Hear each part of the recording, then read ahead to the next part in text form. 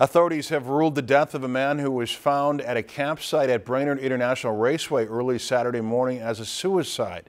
The Crow Wing County Sheriff's Department was called to the raceway at 2:30 a.m. Saturday to investigate the death. The man's body was taken to the Ramsey County Medical Examiner's office. BIR hosted its biggest event of the season, the Lucas Oil NHRA Nationals, this past weekend. If you've enjoyed this segment of Lakeland News, please consider making a tax-deductible contribution to Lakeland Public Television.